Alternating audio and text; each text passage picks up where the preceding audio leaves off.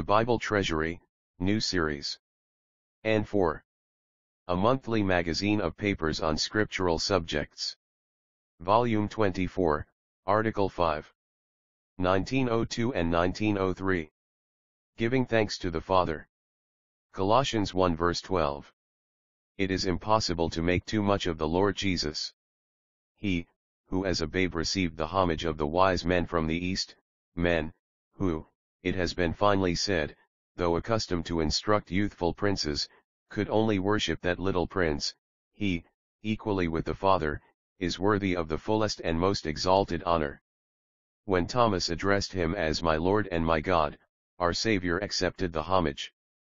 In the epistles, the Father and the Son are habitually coupled in a way that would be inconceivable if Jesus were not God. All this is beyond dispute.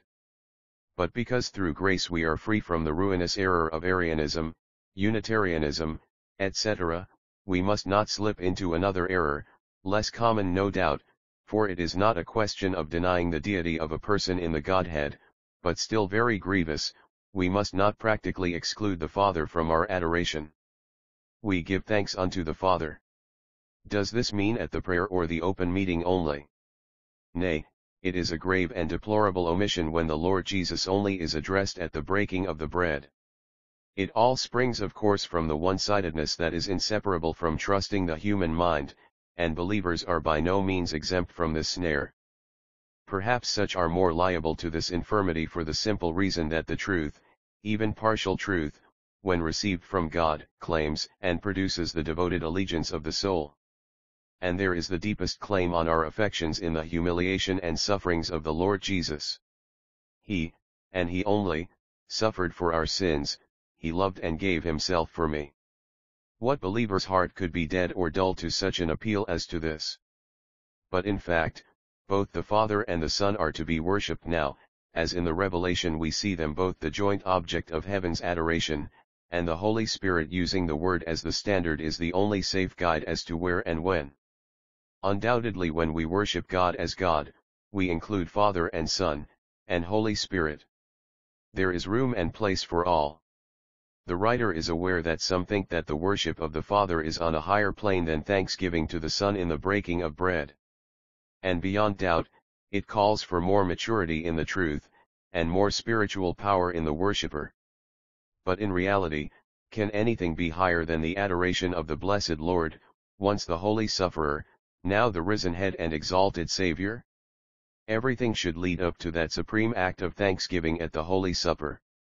Yet even there the Spirit of God might guide, not to separate the persons of the Godhead, but to join them in praise, and so to direct address of the Father, though there is doubtless a peculiar fitness in addressing the Lord Jesus at His table.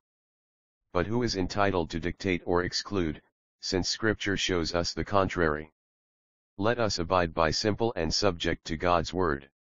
There is indeed to be no bondage to human thought or will or fancy, but contrariwise holy liberty.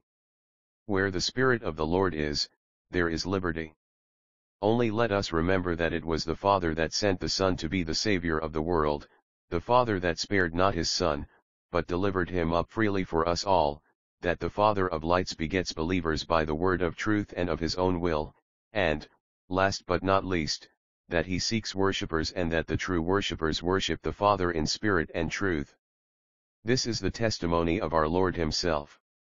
It is the Father who made us meet to be partakers of the inheritance of the saints in light, who delivered us from the power of darkness and translated us into the kingdom of the Son of His love, in whom we have redemption, the forgiveness of sins. None more jealous than He for His Father's glory, unless it be the Father for the Son's. As Scripture abundantly proves, we should thus exalt both in our praises. Let us beware of any unauthorized regulations, and of setting one against the other in any way. Enough has been said to enforce a most important truth that seems in danger of being disregarded. Let us heed it and worship both the Father and the Son, and let us recollect too the claims of God as God. For God is a spirit, and they that worship Him must worship in spirit and truth.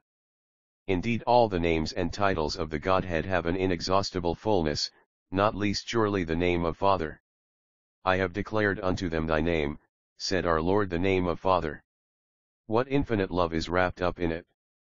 Elevate the human conception of fatherhood to the highest degree, and we fail to touch the fringe of that divine relationship. I write unto you, little children, because ye have known the Father. It is paideia too, not teknia, which latter term embraces all. And to know him leads to the worship of him, to giving him thanks now and forever. R.B.